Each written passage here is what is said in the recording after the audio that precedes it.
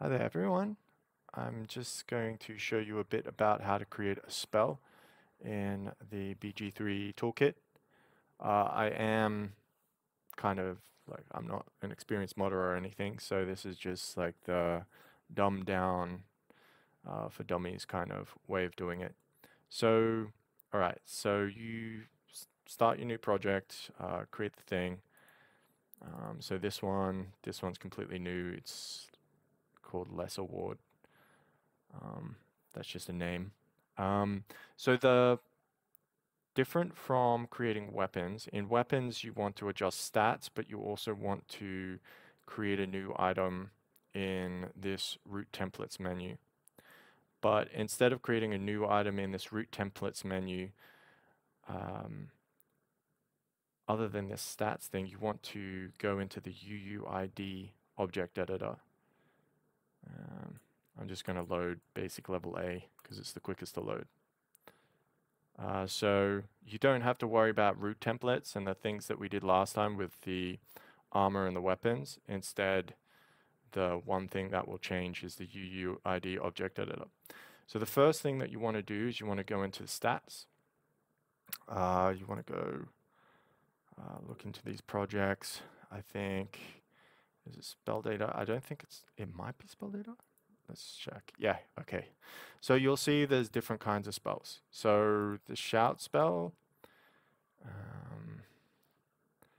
let's find blur.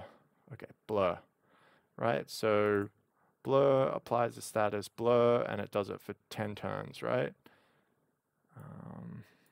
And what is further along down here? Okay, what I'll just do is I'll take this and I'll override in no. I'll create derived in a lesser word. That's because I don't want to overtake blur. I want to create a new one from blur. So you can see up here, it's in the shout less award thing here. This one's called blur override. We don't want it called that, so I'll just call it less award like this. You can change things like its spell school. You can change this. So this is the turn ticker, this 10. So what I'm going to do is I'm going to change it to 2. So the last 2 turns, because I want it to be a lesser sort of thing, kind of like a dodge mechanic. And then you want this, you can change the spell icon, display name. I wonder if I want to change that. I'm not sure what that does, but it surely does something. All right, description. Yeah, that's fine. Yeah, that's fine. So here again, it shows this is like the tooltip of what it's actually applying. So you want to change this as well if you've changed the other one.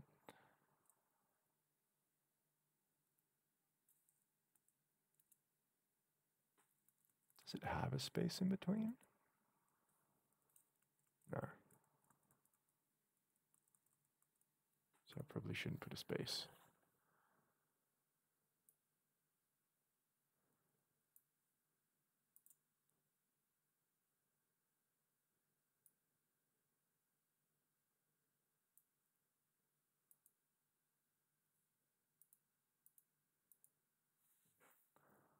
Boop.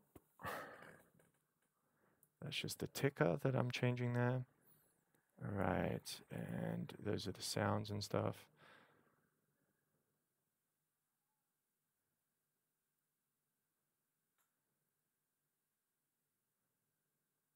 You could turn it into a ritual spell if you wanted. So up here in use costs, this says it costs an action point and it costs like spell slot group, I don't know, 1, 1, 2, whatever. I'm gonna just look down here, look through these parents of like these different spells for like a reference. I want something that operates on a bonus action because I want to change it to a bonus action. So bonus action.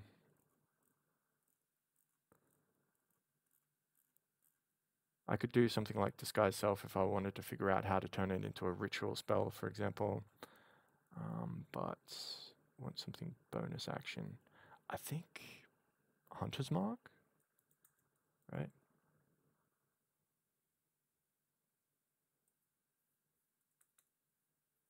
Mark, or maybe Hex. Really? I guess it's not that easy to search. All right, so let's find one. Dash bonus action will do, whatever. I'll just steal it from that.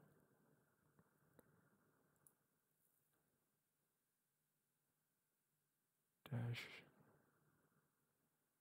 bonus action.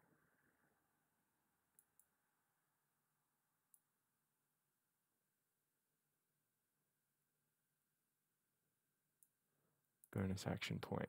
Okay, so I want this to cost a bonus action point and not any spell slot stuff. So I change that to that. And its ticker is turned, changed to 2 turns. Cool. I think there's one more thing I need to change, which is the spell level that it has. What is that? Here it is. It says spell level 2. So I want to change that to, I think it's 0. Whoa, no, no, no, no.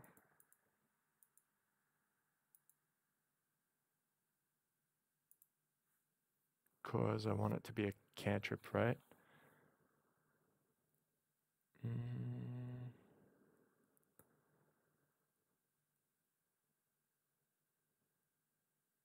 I'm just double checking that I've got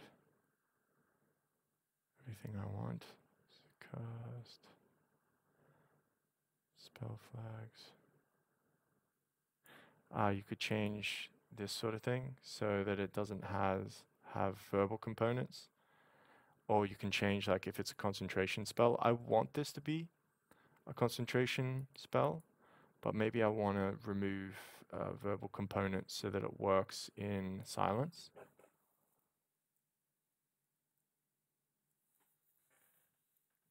Okay, cool. And then what this basically does is this has created the spell. So the spell is now created and it's going to be under shout underscore and then whatever their name is, lesser ward. So if you were to create a target spell, which are different kinds of spells, so like all these ones that have a target, like your smite spells and stuff, like you could change all the properties of how much damage they do, like whether they're once per long rest, whether they're per turn, those kinds of things, or whether they rely on certain spell slots. You could have a cantrip smite, for example, that just adds like 1d4 or something like that. You could do with this. But anyways, that would be target, and then it would be underscore, and whatever your spell is what the actual name is going to be. So in this one, we've created the spell. So in spell data, and so now that that's done, we can then apply that to a spell list. Yes. Come on, close. Close. Okay. Now we go to the UUID editor. And did I create one before? Nope. So it'll be in lists, and then it will be a spell list. But you don't do it from there. So what you want to do is you want to find the spell list that you're actually altering. So you'll go up into shared, you'll go to lists, and you can change different things. Like you can change passives. There's passive lists for like different fighter stuff, skill lists. All right. So if you look through those, you can find some interesting stuff. All right, so, and then spell lists. Spell lists. So all your spells for each list, for each level, and whatever, like Cleric level 3 gets these spells.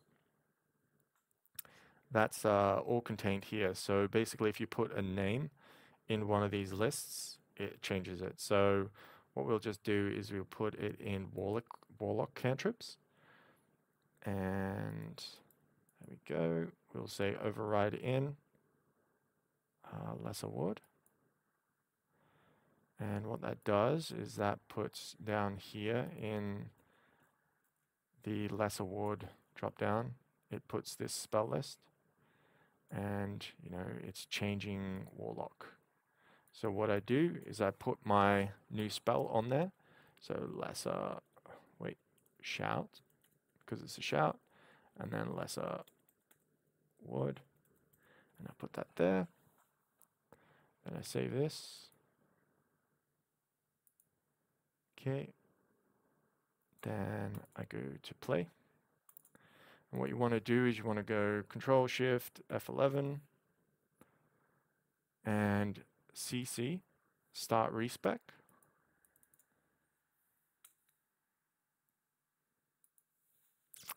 I'll go to Warlock and cantrips, and you'll see that I have this new blur cantrip. I might have needed to change like the name or whatever so that it wouldn't be blur, but this is basically the basics of how to do it. So then I can confirm here, and we can put on turn-based mode, and you could use Blade Ward. That'll take your action and like give you resistance, and then you could use blur, and that will make them attack at disadvantage. So you could use your whole action just to chill out, and then you'll see that the enemy could attack you for one turn, and then it's gone. So that's why I changed it to 2 turns, just so you have the in-between turn where it's actually effective. And that's it. That's basically how you change a spell. The only other, like you can change like how much damage it does and whatever for damaging spells if you want to. The only other thing that I would show you is there's a few more interesting things. So you can change feats. Somewhat similar to this. And let's see, passive lists. So you could definitely change those. Like you could add like a different thing that they get. We'll choose from on that. Where is it? Progressions. Here's progressions. Okay, so progressions is kind of useful to understand. This is something I've been looking into because you can change classes, like different class features and stuff. So for example, Barbarian at level 5 gets extra attack and fast movement. So you could add different stuff in here. Like it has to be a passive, so it's not going to be a spell, but if you create a passive, you could put it in here, or any other passive that you find, you could put there. You could change things like what resources certain things take. And all you would just need to do is override it. So if you want to make it so that your bard gets like more spells or something, you could do that up in here. That's level 1, so maybe level 2 bard. If you want them to get a feat, for example, there's stuff that they get. Where do they get this? It's going to be along here somewhere. I think everything gets a feat. So maybe you'd have to look at fighter level 6. This fighter. I can't see level 6. Okay. So I don't know too much about this, but I know that you can change some class stuff basically here in progressions. And you might think like, oh, what is this table UUID and this UUID? This is like weird and confusing. But they will use, okay, where is it? Let me figure this out. Because sometimes, right. So here they've got like select spells. Okay, so in this barred one, it's like, okay, you can select spells from these lists or select skills from these lists. Add spells from this one. And you'll notice they've got like these weird UUID things like add spell, UUIDs, blah, blah, blah. What that actually is, okay, so what's this? Let's just go barred one. Select spells. So this select spells here is DCB45. And if we go into lists,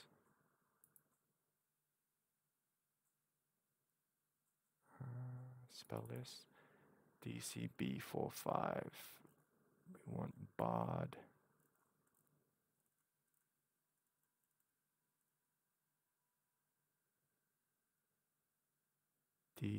DCB45, this one. So it's this UUID here in this spell list. So it'll be taking this as like the name of it rather than the name of it. It will use this UUID just to help you understand like what's going on there. And that's basically it. So that's how you change a spell.